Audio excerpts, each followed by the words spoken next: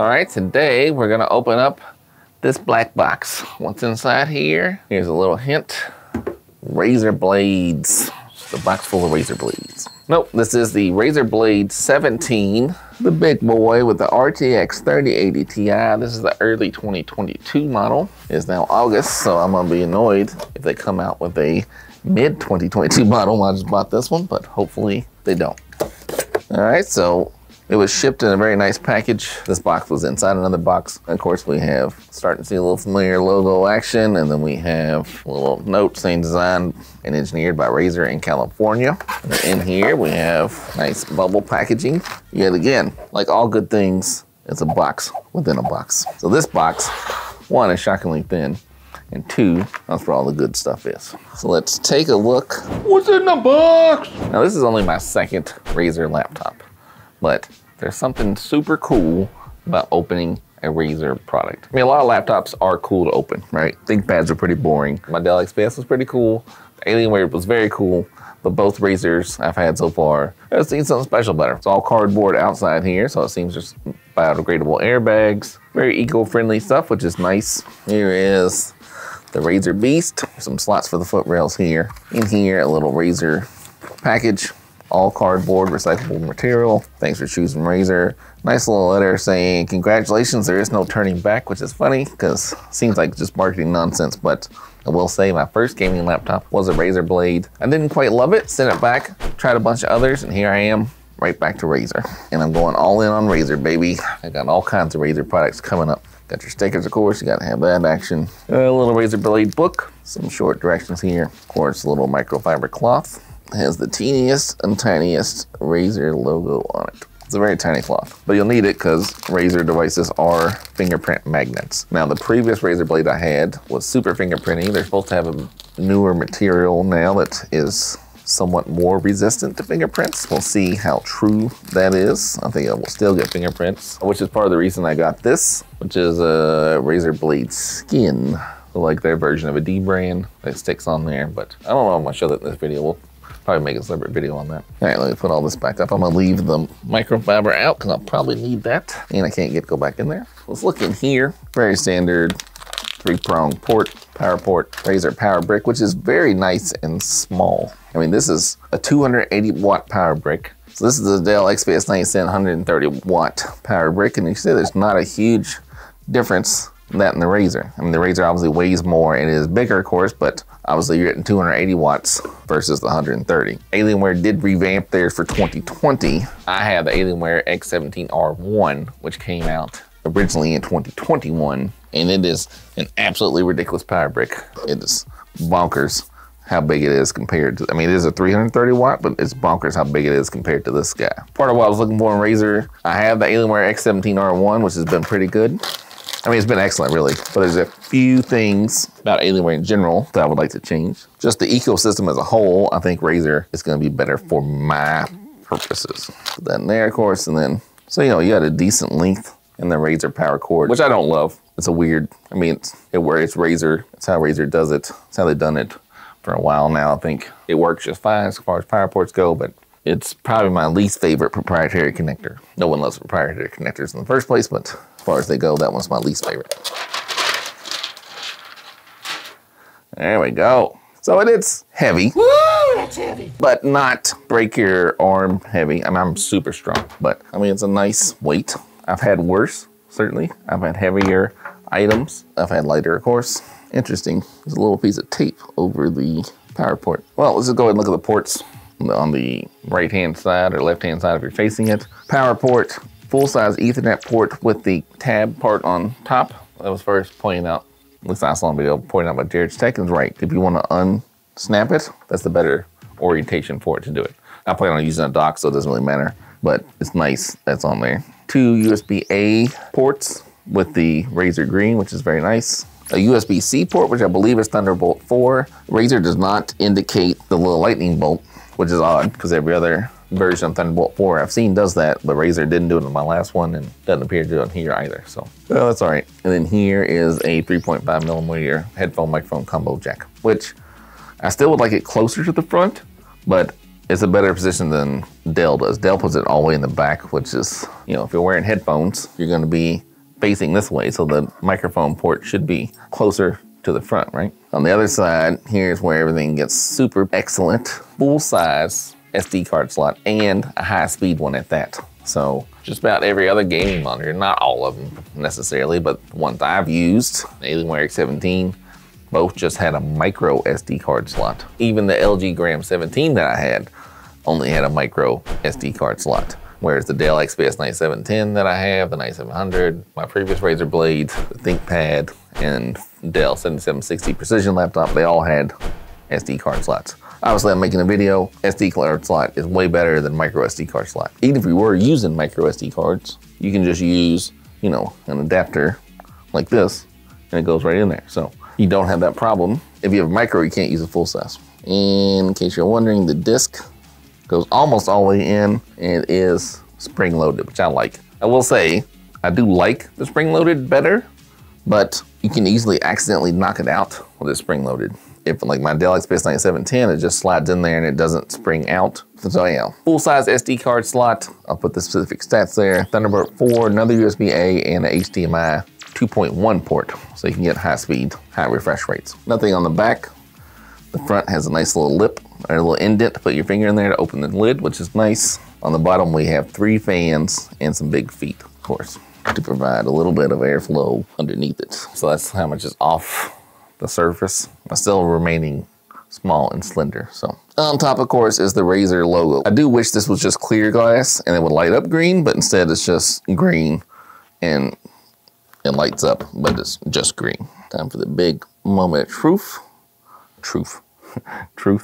Open it up. Of course, that's a little protector here for the keyboard, which is nice. So up top, we have 144 hertz, 17.3 inch ultra high def screen. So the 4K, 3080/40, 2160. It says it's a new 4K display. I don't know, but it says 100% DCI P3 coverage. And then over here, GeForce RTX 3080 Ti, the laptop GU with 16 gigs of DDR6 VRAM. This has the 12th gen i9-12900H processor with 14 cores and 20 threads up to 5 gigahertz. So it should be quite the powerhouse, which I like. So I started off trying to replace a desktop with a laptop, and the Razer was my first choice. And then I cycled through, then I tried desktop again, but I like living on a laptop. The Alienware X17 R1 has taught me it is capable of being a desktop replacement. This Razer should be most likely more powerful than my old Alienware, so it should run everything perfectly fine. On the bottom here, we have a THX sticker and Intel Core i9 sticker. I hate those stickers. I'm gonna take them off. They're very ugly.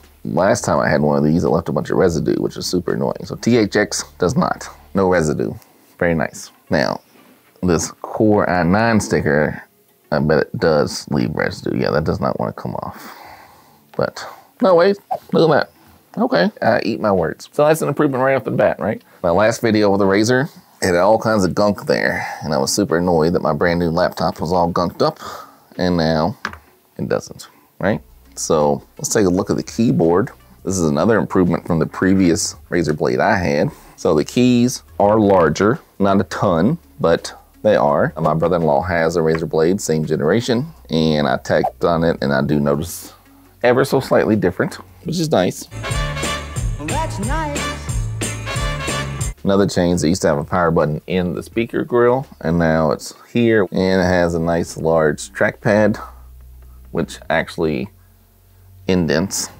You can push on it. It's not a piece of glass. It's not haptic feedback. It's for all I've seen so far. It should be a very nice trackpad. You can tell it's a matte finish. You can sort of see my reflection. I got bright lights here, of course, but it is pretty much a matte finish, so you don't get that terrible glare or, well, a nice green light up. I like it. So there's this, you press F12 for boot menu. There's a little light that comes on here that lets you know it's active and doing stuff. That's a bright screen, which is good. Standard Windows boot up, right? United States is where I am. When Mash IT makes videos, I always notice that his enter button's all weird. I don't like that. This is the way it should be. Let's go ahead and connect. This will be my first test on the keyboard. I absolutely hated the previous keyboard, but my tastes have changed and my level of typing directly on the laptop has changed as my workflow has changed. So I don't type as much on the laptop itself anymore. But that first experience was pretty good. Sometimes it is hard to judge from the initial typing experience.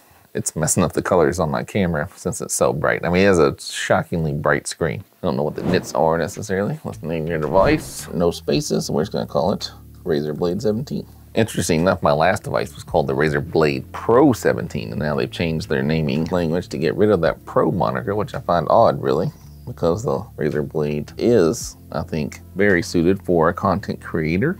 Oh, and so it does have Windows Hello, which I like. All right, we'll check for some updates. All right, and if we go to settings, system, and then we go to about. It's a Razer Blade 17, it's 12th gen Intel Core i9, 2.5 gigahertz, 64-bit OS, so it is Windows 11 Home, so not Pro. All right, let me poke around with it for a little bit and we'll check them out. All right, so here is my backpack that I've used for many years. This is Winger brand, but if you want to see, obviously the Razer Blade will fit fine in there, right? You can see it sticks out a little bit, but it's plenty of room clearing the zipper. And this is, just a normal regular person backpack. It's not a gaming specific backpack or not a Razer specific backpack. So fits just fine. No qualms. I could put the cords in there, plenty of room. So, the Razer Blade, while it is 17 inches, it's not quite as big as some other laptops like the Alienware X17 I have is much larger. So it's pretty good there. All right, so here is the Alienware X17 R1, and this is the Dell XPS 9710. So this is the 2021 laptops with the 2022 laptop. I would assume most likely competition would be here, unless you want the more professional look, then the Dell could also be in the ballpark. But a little size comparison. Right off the bat, the X17 is way bigger. X17 is probably the biggest laptop I've ever used. That's a big boy. Even though they're both 17-inch screens. But if you look at the Razer versus the Dell, the Razer is bigger. But the Razer is a 16:9 screen, and this is a 16:10 screen on the Dell. So slightly different aspect ratio as far as like thickness. The Razer Blade is a substantially more powerful device, but it's pretty similar in how thin it is. But the Alienware also is not drastically, I mean, it's a little bigger, but not drastically bigger as far as thickness goes, but physical size, it's about the same difference, right? That whole back wing there is all Alienware, right? But that is for ventilation purposes, and it does make the laptop bigger, but it does work pretty good. Ports wise, the Dell only has Thunderbolt 4 ports, nothing else. Well, I guess there's a headphone jack port, but no actual relevant ports. When it comes to fingerprints, obviously the Razer is gonna be by far the worst with the black design. The Razer has a good selection of ports. The Alienware, what I like it has is its own mini display port. The Razer has a better HDMI than this, but I'd rather have DisplayPort. You can do Thunderbolt to DisplayPort, but the cables can get wonky there. It's pretty easy to find a straight mini DisplayPort to regular DisplayPort, but if you get USB-C to DisplayPort, sometimes they don't work quite right. As far as aesthetics, it's really kind of personal opinion. Obviously, this is the cleanest, most professional looking one. The X17 is the most gamery, wild looking one, and the Razer Blade I like. It looks pretty cool. I always see when people on YouTube talk about how some laptops are more professional looking than others, and they say that the Legion or this wouldn't look out of place if you went to a business meeting, and they're out of their mind. I am a businessman. I'm not a businessman, I'm a businessman. A very important businessman, and you're only gonna see like ThinkPads, maybe a MacBook. If someone walked in with a Razer, everyone would be like, what the hell is that? How'd you get a gaming laptop in here? And no one's gonna have an X17 in a business meeting or a Legion. Generally, a business is gonna have consistent laptops, so it's gonna be all Dell or all HP or all Lenovo, so that unless you're a programmer, maybe you can just pick your own laptop where they don't have any rules, but standard business folk, it's very rare. I've been a businessman for 20 years, I've never seen someone walk into a business meeting with a Razer Blade. So I would say looks are more relevant for personal preference. I personally do like how the Razer Blade looks pretty cool. I'd rather this should be all black, or just do something like this with the Razer logo, because you don't even see it lighting up. The Alienware has the Alienware head that also lights up, but again, you don't see the back of the laptop very often. So there's really no reason. Maybe you're in a room full of people gaming. And even then, when I was in a room full of gaming with my brother-in-law and my son playing games, he found the Tron ring to be kind of annoying. I mean, it's cool looking, but when you're trying to play in a dark room gaming with people, it's super bright. So there you can see the backs of these guys, right? Obviously, even though the Dell is 16:10, the tallest is still gonna be the Alienware, and then the Razer Blade, and then of course the Dell. Both the Alienware and the Razer are 16:9 screens, which I really like. Some people will complain, but you see how the height on the Alienware. I like this a lot, right? So this little space we have here, that's pretty cool. The Razer has a little bit of space. The Dell is by far the worst. You know, people say it has no bezel, which it doesn't. I mean, almost there's no bezel, but you're right on the bottom here. So if you're sitting with it like a laptop, you have to look down, which I don't like. I mean, it's not a huge difference here. It's a little bit taller. It's a lot better here, but why would you want your screen lower? You want the screen higher, of course. This one's a touch screen, so yeah. Like if I wanted to touch the start menu, I gotta literally touch this part of the laptop, which you don't want to do. I don't use touchscreen anything else, so it's fine. As far as the trackpad, the Alienware is by far the smallest, then the Razer, and then by far the biggest would be the Dell XPS 9710. Keyboard wise, once again, it's the opposite. Worst keyboard Dell, slightly better keyboard Razer, and by far the best keyboard, I would say, in just about any laptop I've ever used, is the Alienware. This is the one with the Cherry MX mechanical. I used to not like Razer keyboards. They did make them slightly bigger this generation. That's when I first got the Dell. I liked it better than my previous Razer, but now I think I like the Razer better than the Dell. The Dell, I thought I liked it at first. I even said as much in my first video on it, but I absolutely hate it now. I don't want any part of typing on that. It's the worst part of that laptop by far. All right, so now let's see. You can tell the Razer is obviously taller there. And then you can't quite get back to back because, ooh, shit. Yeah, we'll see. I banged that up and didn't make any scuff marks on either one of them. Okay, so there's a slight, let me see, is that a real mark or is that just? So yeah, live on video, I just made a slight mark on the Dell with the Razer blade. And the Razer doesn't show any marks. I mean, the Dell's really hard to tell. You wouldn't notice that unless I pointed it out, but no mark whatsoever on the Razer blade, which is nice. That's okay! And then we go back to back, of course.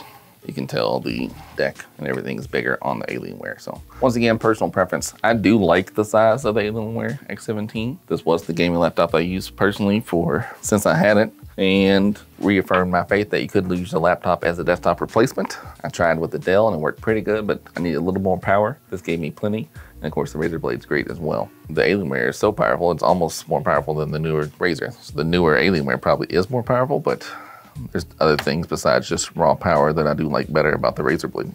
That's okay! Here we are recording on the Razer blade itself. I'm well past my return window. At this point, this is no longer an unboxing or first look at the laptop. The Razer Blade 17 is my daily driver at this point. So far, it's been pretty great. And if we take a look at my Synapse, you can see I've added quite a few devices to my Razer lineup, so I'm clearly going all in. It's currently October 28th. I'll put the purchase date on the screen here. I don't remember that off the top of my head. While I do primarily use it docked, I have traveled with the Razer Blade 17. I used it at my brother-in-law's house for a game night, and it was awesome. Recently, I took a trip to St. Louis. I used it for gaming and just regular computer stuff in the hotel itself. For me, the device is plenty portable, and it's still very powerful, and I love having an SD card slot directly on the Razer Blade itself. I will say I still don't love the actual Razer Blade keyboard. My Razer Black Widow V3 full-size keyboard I absolutely love. But as far as just using the Razer Blade itself as a laptop and typing directly on it, I would say it's passable at best. It's better than the previous incarnation, but it's nowhere near as good as the ThinkPad and a far cry from the king of laptop keyboards, the Alienware X17. Let's take a look at some of the specs of my device. Let's take a crack open Task Manager here. Looking at the CPU, you can say we have the 12th gen Intel Core i9-12900H. For the memory, we have 32 gigabytes of DDR5 memory running at 4800 megahertz. 2 of 2 slots used, so if I want to upgrade to 64 gigabytes, I will need to replace both sticks. So far, 32 gigabytes is perfectly fine for me. Looking at the C drive, what came installed was a Samsung SSD with 1 terabyte of storage. There is a second slot available, and I will be adding a 2 terabyte SN850X to my Razer Blade. We do have a gigabit Ethernet port. I'm currently using Ethernet via the Razer Thunderbolt 4 dock, but there is an Ethernet port directly on the laptop itself. It's just more convenient to use it with a dock. While I'm currently not using the Wi-Fi has been perfectly fine, and it does have a Wi-Fi 6E card in here, so that's pretty good. The internal GPU is the Intel Iris Xe graphics, but of course we generally just use the discrete graphics, which is the NVIDIA GeForce RTX 3080 Ti. If we look at the NVIDIA control panel, we can see the maximum graphics power is 175 watts. There is another interesting piece to show here. I will make a separate video to dive into this a bit more, maybe even with Mash IT. Hi. This is David at my Shut the fuck up! Not now, Dave, later. You bitch. If you look at Synapse, you can see we are set to NVIDIA Optimus as opposed to dedicated GPU mode. However, since I'm docked, I'm still using this with my 38-inch Alienware monitor, and you can see the Thunderbolt out is hooked directly to the 3080 Ti. We can even double check that. We look at the display settings, look at the advanced display. You can see the internal display, of course, is set to 4K 144 Hertz, and we look at my external display is the Dell Alienware. You can tell it's connected directly to the NVIDIA GeForce 3080 Ti. Even we look at the properties, it pops up right there at the 3080 Ti. So pretty good. What this means is if I want to undock it and take it somewhere, I can still be in Optimus mode and have the better battery life, but when I dock it, it'll go right back to being full power on the 3080 Ti, which is nice. So while we're here, let's take a look at Synapse. I used to think Synapse was terrible, and then I tried Alienware Command Center, and I realized Synapse isn't that bad. There's a handful of other software available. I use Razer Central, Razer Cortex, Razer Axom, and of course Razer Synapse. Razer also sent me an email for like a virtual ring light, which I thought was kind of silly. I mean, it's a good in concept, I guess, but it's no use for me. Razer Central is a good way to check for updates, which is nice. You can just check to update all your individual products. So I do like that. And then you can click on each one of these to go to the app you want to go to. I already have Synapse open, so let's just take a look. On the main page of Synapse, you can see all the devices you currently have connected. There's a bunch of other stuff you can do here. We'll get into that in probably another video. But mainly we'll look at the system itself. So you can click here on the Razer Blade or click on system. They'll both do the same thing. This takes me to the Razer Blade setup. If I go back to the main page and click on the Razer Blade, it takes me to the same spot. You can click on accessory to go to either one of these, and then mouse and keyboard get their own individual settings. So on this page, you can change a lot of stuff. I don't use any of these features. I don't change any of this on the laptop one. So you can set it to gaming mode, so you can disable these again, but I don't game like that. I use the Razer Wolverine controller. I don't use mouse and keyboard like some kind of Neanderthal. Obviously, I'm a pro, so I use the controller. You can set the function keys or multimedia keys to primary. So if you wanted to use, FN plus the buttons to make it volume or whatnot. Again, I use my primary dock, so I don't mess with that. And there's also like a delete key in there that I didn't like, so I left it on the FN section instead of the multimedia ones. And if you want to change trackpad properties, of course, you can just go to Windows settings. Lighting is where a lot of the cool stuff happens, right? You can change the brightness of the keys. You can set the logo on the back to be static or breathing. Undo breathing while plugged in, and then if it's on battery, you can have it just be off, which is probably more logical, and you can turn so I like that you had different settings for plugged in versus battery. Very much like this when it's plugged in or on battery, you can have the lighting turn itself off. As previously mentioned, the Alienware software that sucks. I don't think you can do that. I could never get it. Like, I would turn everything off. Unless you shut the device down, the keyboard lights would just be going wild. This one, the display comes off, then it should shut off the associated lighting, for the Razer Blade itself, which is nice. And then like the fact you can change it if it's on battery or plugged in. You can make the settings, or if you want them both to be the same, you just click on this and it'll do the same thing no matter what. So that's very nice. Quick effects here, so you can change it for all the various lighting methods. So you have a lot of options here right out the box. If you want to go to Chroma Studio, you can go in here and you can really set up all kinds of fancy stuff. Like you can see, I can move all my things around. Like here's my Razer Blade, here's my laptop stand, here's my charging pad, here's my keyboard, here's my dock and mouse. So that's a lot more complicated. We'll get into that another time. But quick and easy, you can go in here and just change this to whatever you want, to all these options. It's interesting though, all these options are not available on all the products. So you can see all the ones that are available here on the Razer Blade itself. But if I go to my accessory, the laptop stand, I only have a small subset of those options. But if you go into Studio, I can then make everything, like I have them set to go on Fire. So Fire is not an option for the laptop stand. It is an option on the Blade keyboards. Fire is something you can do. But if I go to Studio and tie them all together, I can use Fire, and Fire will work just fine on the laptop stand and all these other devices. So it's interesting. I don't know why it does that. It's very odd. You would think that if it can do Fire in Studio, you can add it here, but either way, we're getting away from the point here. The fact is you get all the goodness in here. Like, this is pretty much all your features available in the quick settings here, and not every Razer device is the same. Some of them don't have all those options, right? And then performance modes, which is very nice. You can do FN plus P to change them, or you can just do it on here. Someone's plugged in. I'm pretty sure it came this way with custom, with CPU on medium and GPU on high, and I think I've left it this way the entire time. I didn't try. If you go to balanced, it will move it around. If you go to silent, that's just if you want to be quiet. I don't care about that. But customs, where I've kind of left it at, you notice the fan every once in a while, but it hasn't bothered me anyhow, and I play it. It seems fun. So on battery, I just leave it on balance, but I don't really play games on battery. And here's where you can change it from Optimus to dedicated GPU, which is nice because on the Alienware X12 R2, you had to change that in the BIOS, which is super annoying. So here you can change it. You will have to reboot it. If I click here, it'll make me reboot it to apply it, but at least you can easily click it to turn on. Like if I go to my brother-in-law's house to have a game night, I'll have to click on here to turn it on.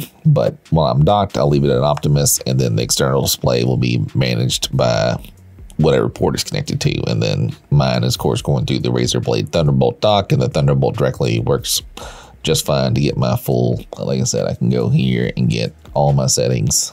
So using the Razer Blade 3080 Ti, I can power 38-inch 3840 by 1600 144 hertz 38-inch monitor, and it works great. All right, so back to Synapse. You know, there's a lot more you can do, but that's about all we can show you. That's all the basic functionality of Synapse you need to get by. It also has Razer Cortex. This will have your games in here, and then when you launch it, it says it'll do a bunch of stuff like killing RAM and all that kind of stuff. I don't know if it actually does anything, all these game booster functions and stuff, so I don't know. It pops up when you start a game, and when the game's over, it gives you a bonkers stats. Like it tells me I have like 3,000 FPS in Rumbleverse, which obviously doesn't make any sense.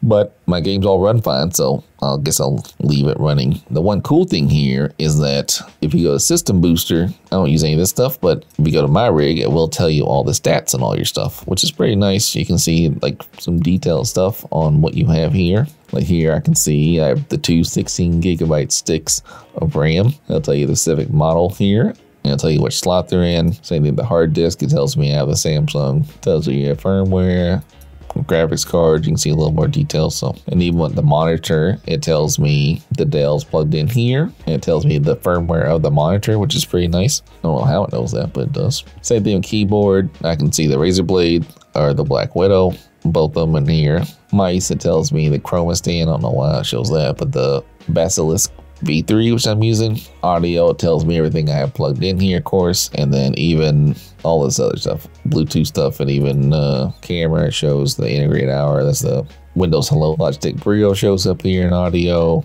You know, it's just neat. You can see all this stuff in here in case you had a question about it. It even shows my Rode microphone that I'm recording this on. This Razer Axom software is pretty new. It just came out at RazerCon 2022. It gives you cooler wallpapers. You got a lot of options to choose from here. Like if you wanted to apply that. Now we have this raining wallpaper, and it'll make the chroma stuff match it. But I don't know if that affects performance or not, but I don't know. So sometimes it's distracting, sometimes it's cool, but for now I'm gonna turn it off. I do like this wallpaper here. So even though it is clearly a laptop, I use it mostly docked as a desktop replacement. I believe it's more than powerful enough. So let's take a look at some early benchmarks. I'll do a deeper dive later on to look at all the benchmarks, but for now, these are the ones that I ran using the Razer Blade just as a laptop with the internal Razer Blade display. Our time spy score was 12,341. Fire Strike was 24,452. Geekbench clocked in at 1813 for single core, 9191 for multi-core, and 142,924 for the Geekbench compute score. The compute score measures more the GPU, of course. I tested the Samsung SSD that came installed with the Razer Blade in Crystal Disk Mark. It scored an excellent 6,687 for the read speed and 4941 for the write speed. For me, I've mostly gamed on Rogue Company or Rumbleverse, but I ran some benchmarks in other AAA games, and we averaged 96 FPS at 4K in Shadow of the Tomb Raider. Far Cry 6 at 4K had an average FPS of 66, and Red Dead Redemption averaged 54 FPS at 4K. Anyhow, that's enough. This was just meant to be the first look or an unboxing, and it's spiraled on. So we're way beyond at this point. So if you don't care about the price, you want a cool looking, powerful laptop, I can't imagine you'd be disappointed in this device. At this point, this is the most powerful laptop Razer's ever made. And of course, next year they will probably make a better one. But for now, for me, I like the Razer ecosystem, and I'm very happy with my purchase. All right, that's it. If you're still watching, and I hope you are, of course, why don't you consider subscribing to the channel? At the time of this recording, I'm currently at 15.6 thousand subscribers. Obviously, we're looking to grow that. For the most part, this channel is fully self-funded. I do get some items for free, but all the big ticket items, like the Alienware desktop or the Alienware laptop or this Razer blade, I buy myself. And of course, these things aren't cheap. On top of that, there's other expenses, camera equipment. I have to pay this piece of the best editor in the world. All right, that's it. Anyhow, stay tuned. There will be a lot of Razer stuff coming to the channel very soon. All right, that's it. Thanks for checking me out.